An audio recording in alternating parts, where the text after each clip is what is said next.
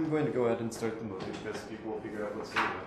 So we're going to start out with a quick documentary. Then we're going to talk about student loans today and this bubble that's been created. Then we're going to talk about engaging allies, which I'm going to get some assistance on from someone that's been very active in Students Occupy DC. So the movie's about 27 minutes long. It's called Default, the Student Loan Documentary. If you want to show this on your campus, just let me know, and I'll make sure you have access to this video. So, yeah. It's a weird feeling, you know, because I wanted to go to school and I wanted to get my master's degree. The rest of my life is dramatically altered. Can I get married? You know, and real questions. Can I honestly have children because of the loan? And, you know, I don't feel like I can do that. I think it's easier for financial aid officers to say, well, it's not our responsibility. We're giving you all the information, so, you know, you have to figure it out. But what does an 18-year-old know about private loans and direct loans? When I was signing those promissory notes, I mean, I didn't really look at the interest rate. I didn't really care. I just wanted to get the money so they wouldn't kick me out of school. There's absolutely a student loan bubble. And if it hasn't already popped, it's about to. We understand you owe.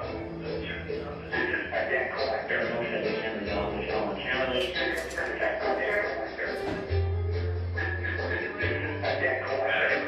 Return my call. You do not listen if you are not this person. 5, 4, 3, 2, 1.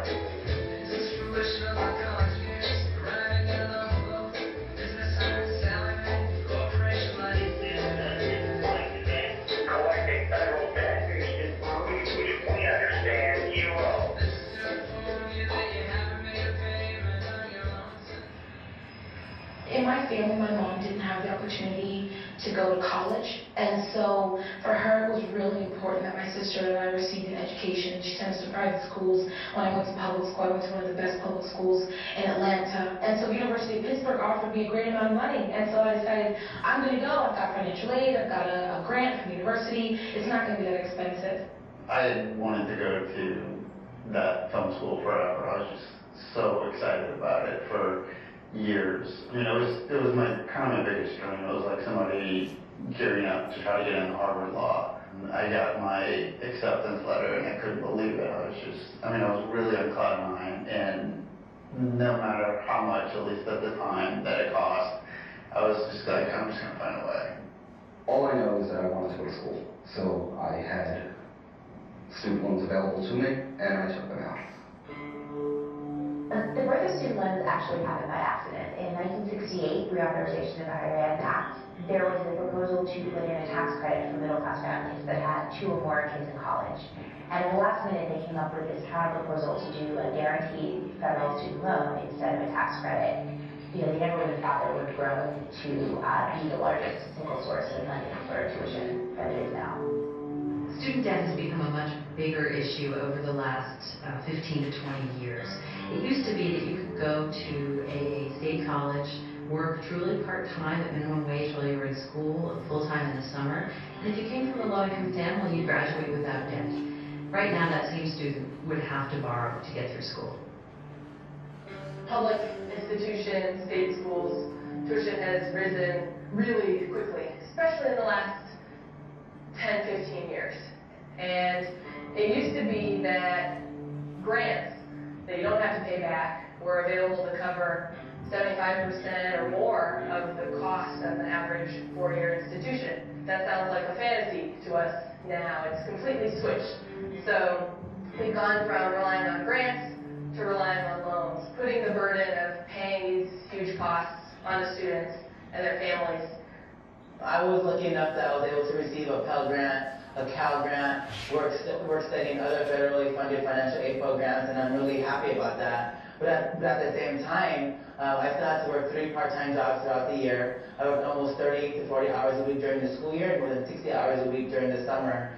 and somehow I still ended up with more than $30,000 of debt after I graduated. I have Perkins loans and direct loans, and I'm a work-study student. I have another job as well on the side, and I still have to take out private loans. I currently have around $40,000 in debt, and by the end of my 4 years, I would probably be a little bit over $60,000 in debt.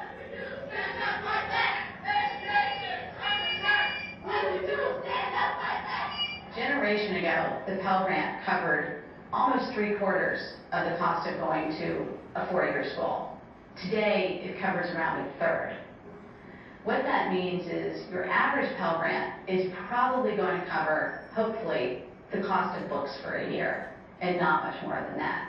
So a low-income student who gets a Pell Grant still has a lot of costs to cover, and they don't have parents who can help them cover some of those costs.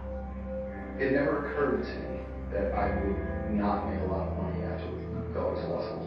So repayment never seemed like a daunting task to me, because I just always assumed I'm going to a great law school, I'm going to graduate, have a law degree, and get paid lots of money. And I could pay back my loans quickly and easily. I just kept looking at these bills piling up. They were getting higher and higher, and I was looking at least another 2 to 3 years full-time to complete my degree. And also, I didn't see any way that I was going to be able to pay these back. And I thought, well, I really should start looking for a journalism job and go to work. I was actually in training for USSA, and I started to get a really bad headache.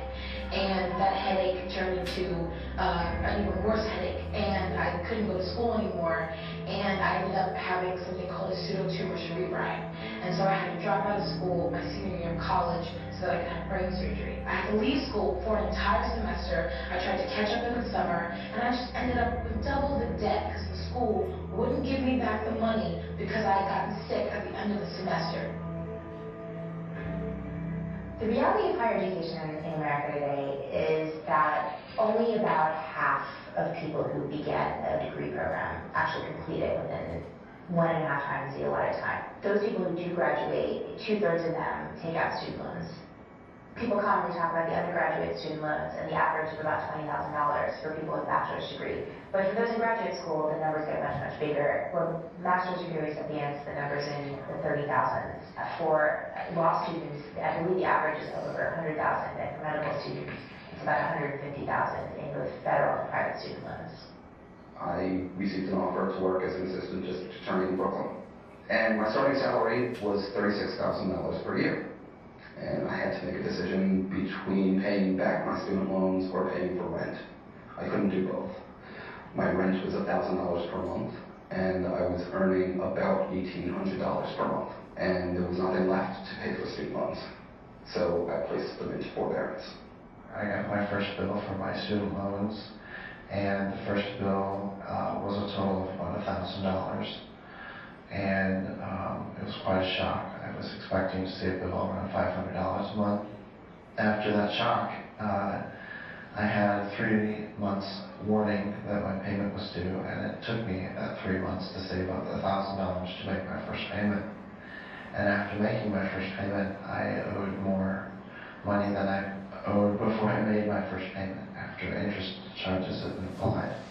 After I graduated in NYU, the payments were scheduled to be, I think, somewhere around $1,400. I went into default, and that was a huge addition to the loan at that point. And currently now it's roughly about $2,000 per month. People always talk about the $1 million diploma, right? The advantage of your degree over a lifetime, if you get a bachelor's degree versus not getting a bachelor's degree. But that advantage has actually gotten bigger since the 1970s. Not because the bachelor's degree people are earning more, but it's because people without a bachelor's degree are earning less. So the top line is really flat, the bottom line is going down, and that advantage is getting bigger. But for the people who are just getting a bachelor's degree, the bonus or the payoff of that degree has not actually been growing. It's actually, in the last decade, been getting a little bit smaller.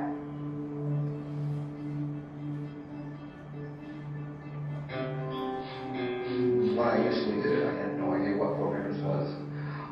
all I knew was that I didn't have to pay back my loans at that time, so I was more than happy to do. So for the next 5 years while working as an ADA, my loans just increased. They ballooned.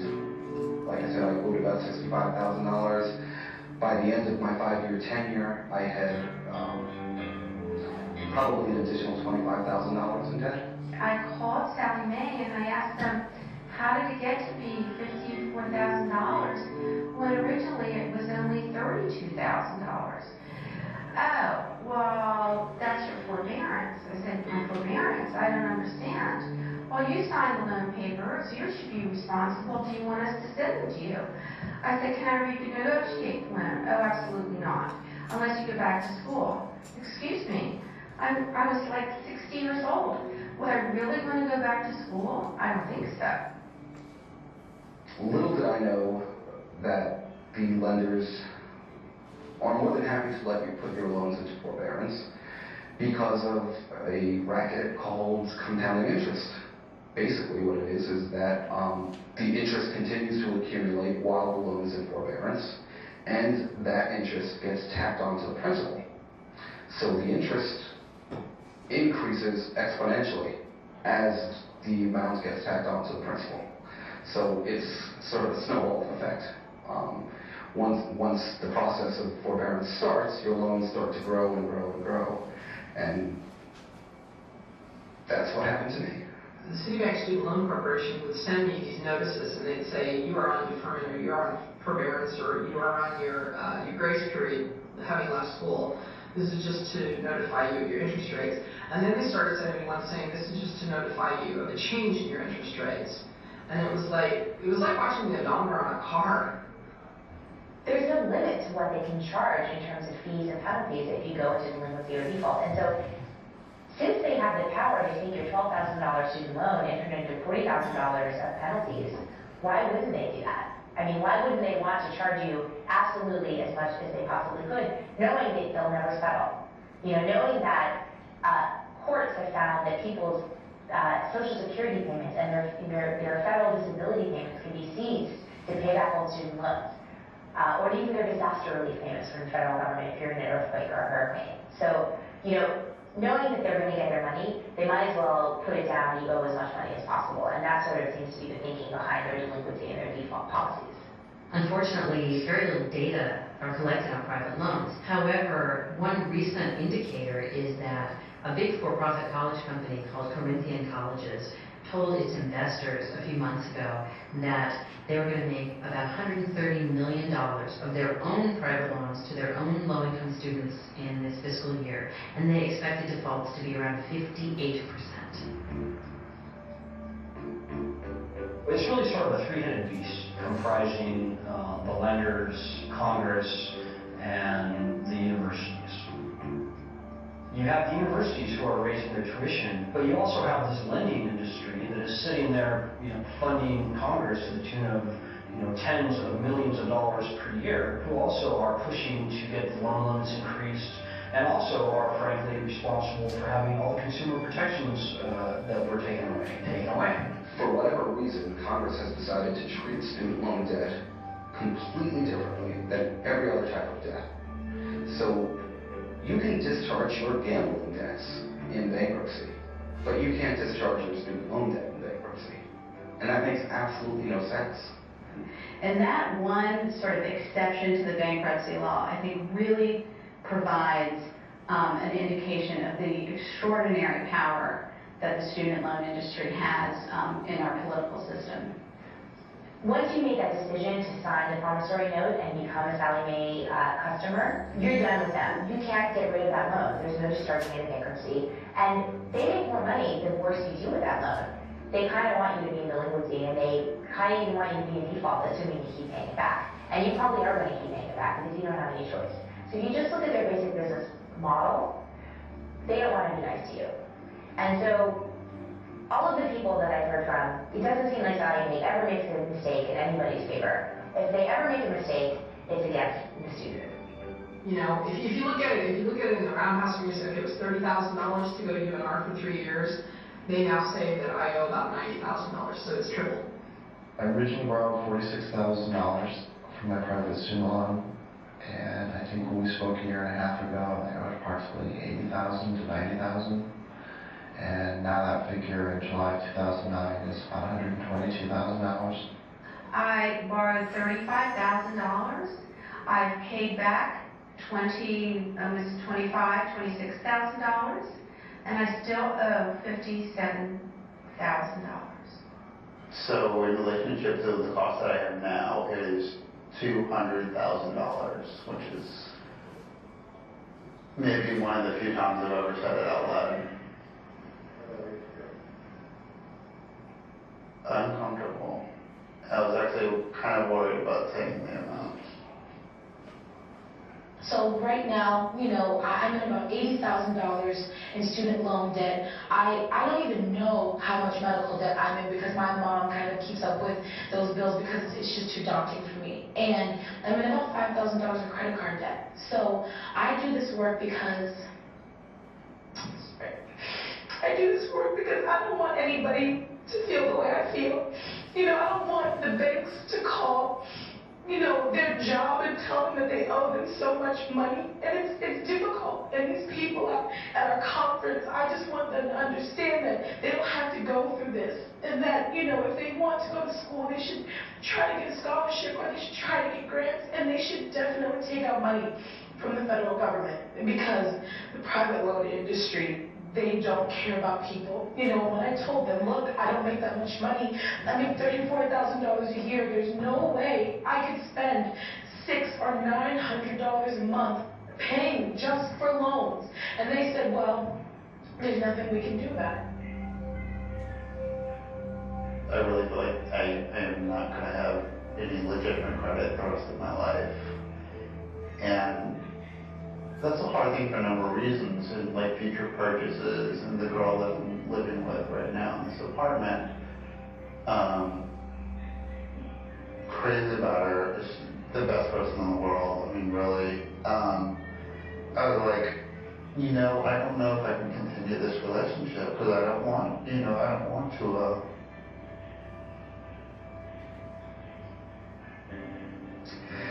I just don't want to bring you into this thing with me. I was talking to a friend of mine about this, who happens to be a loan officer, and he tried to reassure me that, you know, things will get better, that we are not a country with a debtor's prison. But the more and more I think about it, maybe we are, we just don't know it.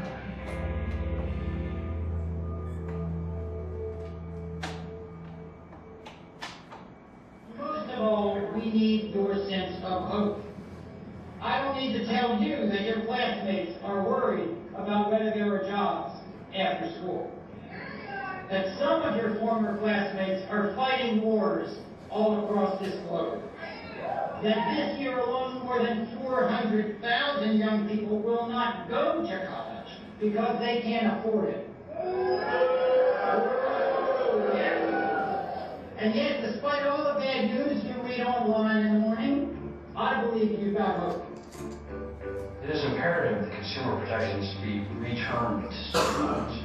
People don't realize that the most basic fundamental consumer protections that we take for granted with every other type of loan simply don't exist for student loans. We're constantly being told about how far behind America is lagging compared to other industrialized nations in terms of math and science and whatnot. But we're not paying for it. We need to actually put our money where our mouth is. The federal government spends about 7 times as much on people over the age of 65 as we do on everybody from the age of 0 to about 25. As our country continues to age demographically in the next 10 or 15 years, younger people's issues, and particularly higher education, are going to be perpetually pushed to the back burner. So the onus is really on young people to organize and to agitate for their own causes and their own beliefs. We need to see more students lobbying to their elected officials. We need to see more students understanding how their state and federal budgets are affecting their experiences in higher education. We need to see more students draw links to higher education to even broader economic justice issues. What do you want out of your higher education? Do you want to go to school for little to no money? Tell us how we should message it, and we'll do it. On January 29th, 2009, I was watching the news, and I believe that was the day that news broke about the CEO of Merrill Lynch and his exorbitant Marie Antoinette-like office redecorations. And this was in the wake of the $700 billion TARP bailout. Instead of throwing trillions of dollars at the banks, insurance companies, and other financial institutions that were responsible for the mess to begin with, I thought we as a society would be better served by forgiving everyone's student loan debt and putting hundreds, and in some cases thousands of extra dollars per month, every month, into the hands of middle-class, educated consumers. So I wrote what I thought was a pretty good essay, laying out my proposal, and I posted it to a group on Facebook. And as of today, there are over 233,000 members of the group. I recognize how radical and dramatic the proposal to forgive the student loan debt of all Americans really is. I get it. I'm basically asking the taxpayers for a $700 billion bill. We've already done that several times in the last year. We need to not be quiet. We need to not suffer individually in silence about this issue. We need to come together. We need to solve it.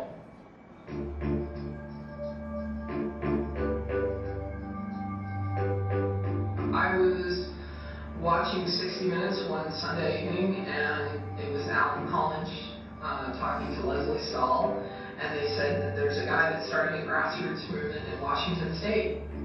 Well, we're just asking college students, sort of random, about the student loan issue. Do you remember ever having a choice of who you borrow the money from? Do you remember actually making a decision about who to borrow? No, we used to need money, so the school came up with like a plan, and that's what I've done. Student Loan Justice is the first organization to stand up and be vocal from a grassroots perspective about the problem. Before Student Loan Justice was in existence, the student loan issue was rarely, if ever, covered by the popular media. Since we've started, however, we've been featured in dozens of television shows, including 60 Minutes, Frontline, 2020, and others. Our mission is to convince Congress to restore standard, basic consumer protections to student loans. Getting Congress to move, now that is another challenge. But anybody, anywhere, can go down and get a meeting with either their elected official or their staff. I suggest if they feel more comfortable acting in a group, that they should come to studentloanjustice.org.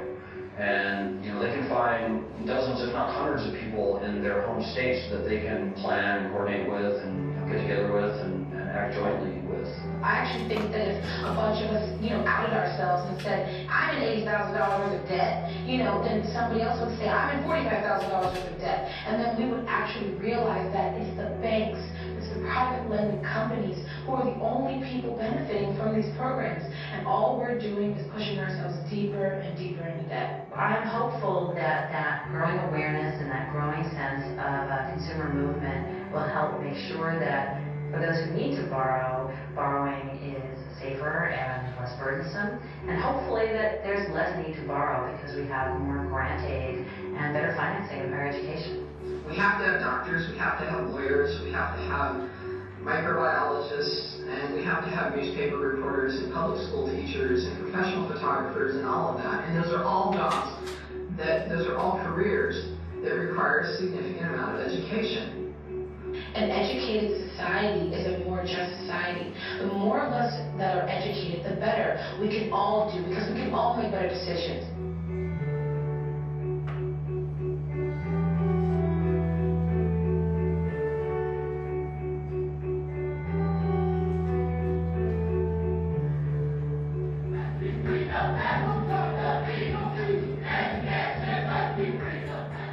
Pessimism is an option for people that aren't actually in immediate danger. Once you get into immediate danger, optimism is the only option. You have to keep working on solutions. If you're not working on solutions, you're just making things worse. And so that's really been a credo that I try to live by. I used to be much more of a gloom and doom person by nature. I imagined a lot of very scary scenarios, and I would get hooked on sort of apocalyptic, literally apocalyptic ideas about, the future of capitalism, the future of the country, the future of the planet, and all of those things are true, but I think to the extent that you believe that there are real problems in the world, energy is best focused on solutions. In this economy, the high school diploma no longer guarantees a good job. That's why I urge the Senate to follow the House and pass a bill that will revitalize our community colleges. And let's tell another 1 million students that when they graduate, they will be required to pay only 10% of their income on student loans. And all of their debt will be forgiven after 20 years, and forgiven after 10 years if they choose a career in public service.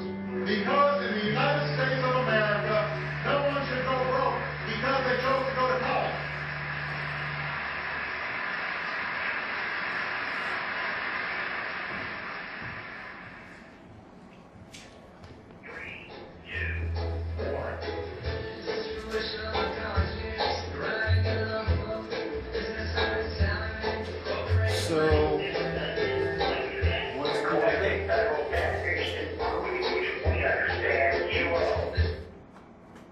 What are some initial reactions?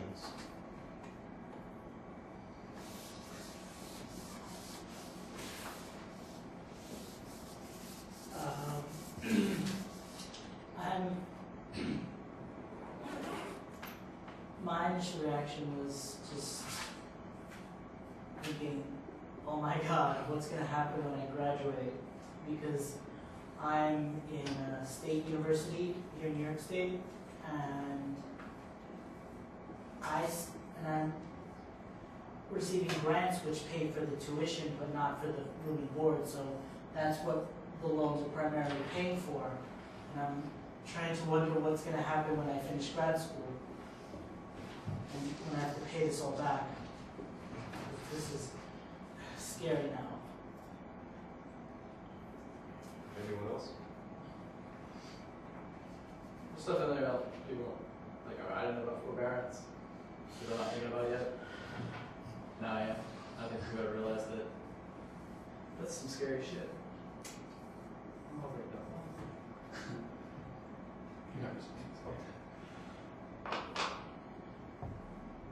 Anything you want to add, Tyler? I mean, actually, this is where I was going to go. Like, what has changed since the movie was made? Where are we going? Any thoughts? So the first time I ever saw this, it really blew me away. And it was particularly hard because Carmen, I used to work with her, and she had never told me her situation. That's how I found out. And she was sitting in the same room as me. She just broke down crying because no one else in the room. But in 2012, student debt will surpass $1 trillion. Every minute, $6 million is added to student debt in this country. So that's the situation we're in. This is bigger than credit card debt. And like they talk about in the movie, there's no way to default on. They can garnish wages, they can garnish Social Security. Medicare, Medicaid is affected by your credit. So in doing work around this issue, something I realized is there's actually a cycle in how all of this happens. So the first step is students take out loans. And we do this because we can't afford to go to school. Because tuition's going up, student fees are going up, Pell Grant's getting cut.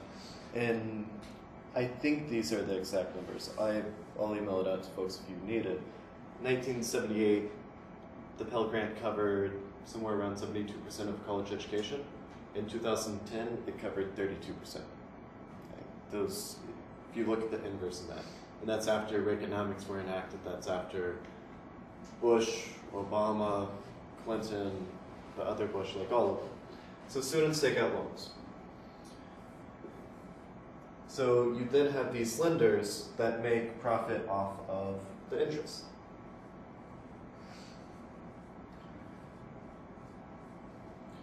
What they then do with the profit is they go over here and they lobby Congress. And when they lobby Congress, what they're saying is, don't increase the Pell Grant. Don't put regulations and restrictions on us. Don't cap what student debt can go up to. Keep it a free market sort of thing, which forces students to take out more loans. There's less protections, there's more cuts. So we're caught in a cycle that we can't seem to break out. So there are different ways to kind of tackle the student debt cycle that I'm going to get into, but something else we've been thinking about recently at Student Labor Action Project, which is the project I coordinate, is the role our universities plays, because it's actually bigger than just we take out loans and they make profit off the interest. It's happening in a couple of different levels. Who does your university keep its money with? Chase. Does anyone know anything about Chase Bank? Well, they are evil. So they did predatory lending on houses. They're one of the largest holders of student debt. You're with SUNY? Yes. Do you know who SUNY keeps its money with? Your individual school does?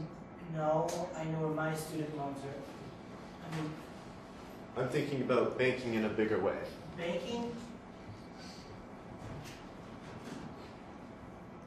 I know that my university is involved with the Federal Credit Union locally. Good. That's good. And I think that's, I'm not sure what the entire SUNY system does because it's a really big system. Yeah. Do you know who? Bank of America, and then before that, the community college system is involved with Wells Fargo. Any idea who your school banks with? Yeah, it's Chase. So, it's not just students take out loans. It's this bigger problem of schools keep money with them.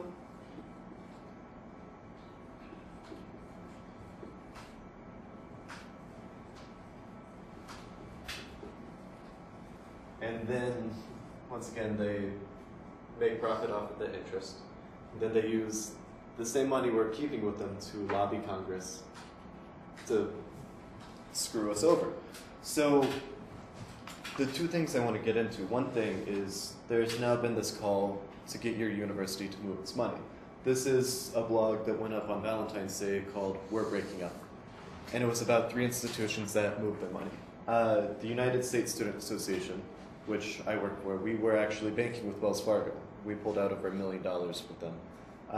The United Council of University of Wisconsin Students, who was banking with MKII Bank, who was the second largest donor to Governor Scott Walker. And then the University of California Student Association, who was banking with US Bank, who did predatory lending there, housing foreclosures, things like that. So there's been this call from Occupy, there's been this call to move your money. November 5th was the first big day where it's like, move your money day. We're realizing these institutions can move millions and millions of dollars out of them, and that's your school's money. You should have a say in where that money's kept. Because if it's going back to these large lenders that are forcing our entire generation to deal with those numbers right there, we should have a call to move it.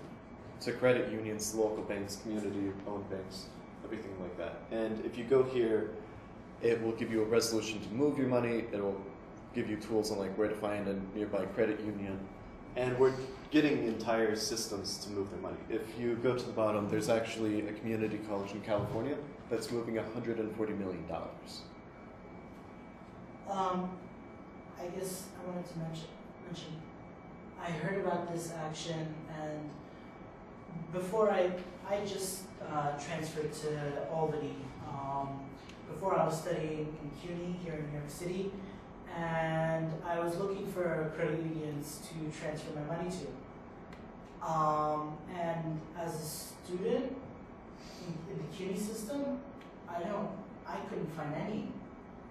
I don't think there are actual credit unions for New York City students. So a lot of schools are having to create them. One of the schools I work very closely with, University of Central Florida, when they were trying to divest from Chase and SunTrust, where their school kept the 2 bank accounts, they actually had called for creation of a credit union.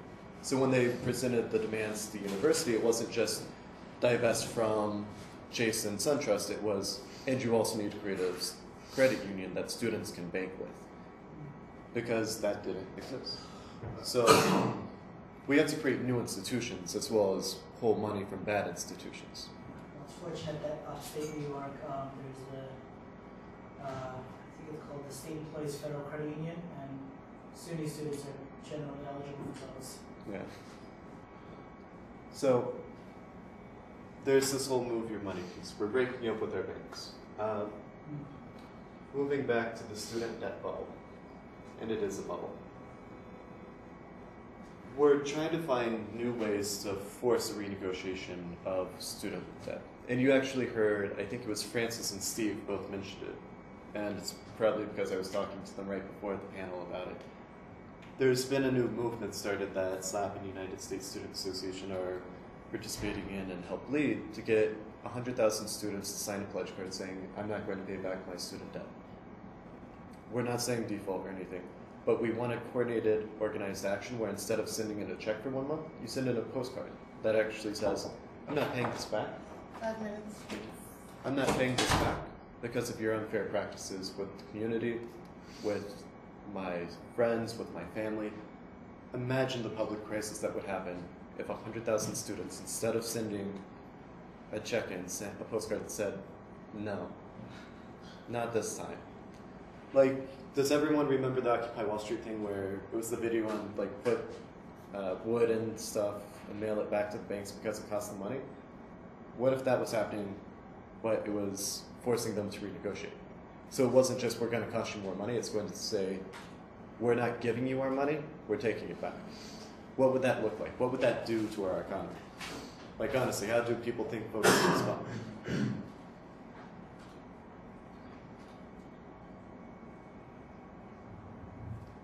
The silence of thinking about something like this, 100,000 people saying no in an organized fashion, like, do you think the news would care? Do you think Sally Mae would care?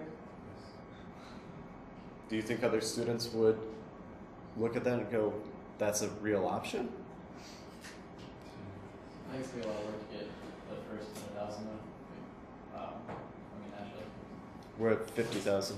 Alright, maybe it won't be as much. I've slowly been chipping away at it. It's not easy, and like, it's a scary thing, because this does affect your credit. Like, that's why I say very specifically, don't default. Not asking you to default.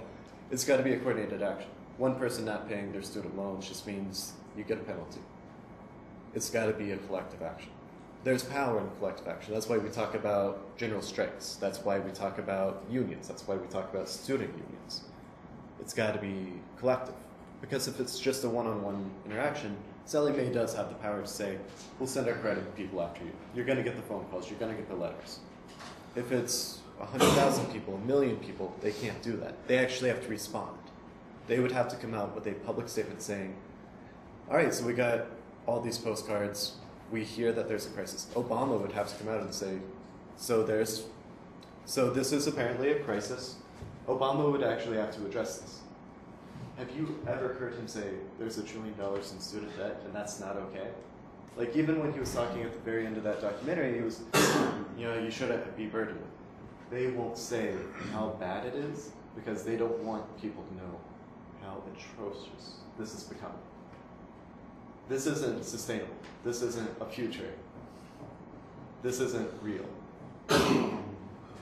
But with that, so there's going to be this coordinated action to try to intentionally pop a bubble. That way they have to respond on our terms instead of us chasing them on theirs.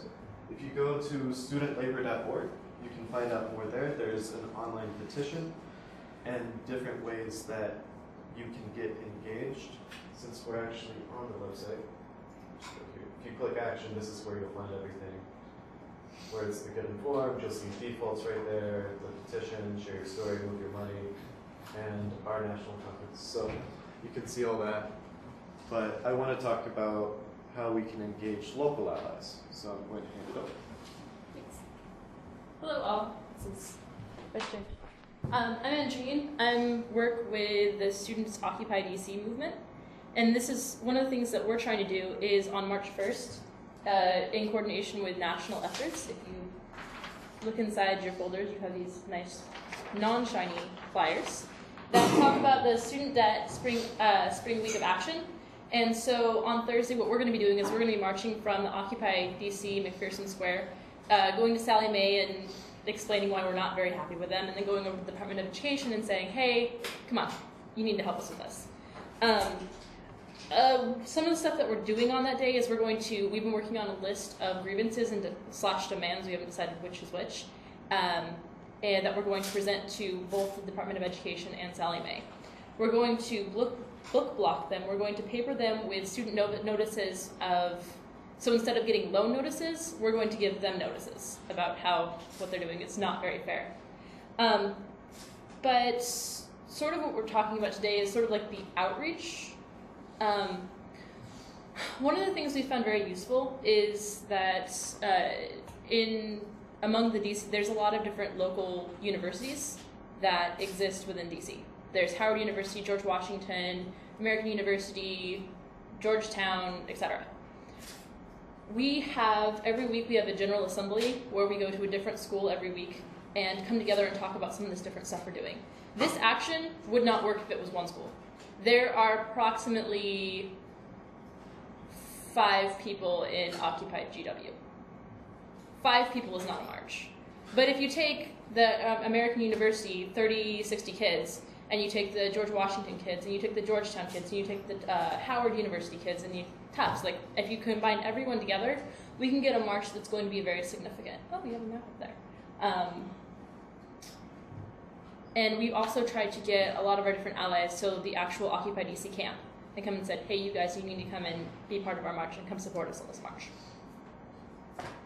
So has anyone worked with Occupy so far? Around student debt or anything like this? A little bit? What was that experience like? Well, so I guess the context is we have like having general assemblies at our school. We had an Occupy camp for a week. But the main issue that came up was, of course, like student issues for our university campus. And I think, like student loan debt and college access, affordability, all those things are things I really care about, and it's really frustrating because it's easy to perceive that other students don't really care that much about it. But it turns out once you actually start the conversation, a lot of students really do care about it. So I think it's really empowering to know students actually do know this is going on, just that the organization's not quite there yet. So something we were actually talking about last night is we have to organize these spaces to where they need to be. It can't just be this frustration, I'm giving up, I'm walking away, consensus doesn't work. How many times do we have to go through that? By the way, I frame consensus as I consent to you doing this action, not we all have to agree on every single thing. That's my quick take on that. But we need to be engaging students in Occupy and occupations around this issue. This is the forefront of what they're talking about, and we need to find ways to collaborate. But also just a quick few things, then we're all going to go down for lunch. If you have any interest in visiting Sallie Mae, their shareholder meeting is May 24th. It's going to be held in Delaware, specifically in Newark. And in order to go in and tell Sallie Mae what you think, you just need to own 1 share, which costs roughly $13.80. Buy it 2 months in advance. There's going to be some other people joining you. But thank you everyone for coming up and talking about student debt. I really appreciate it. Thank you.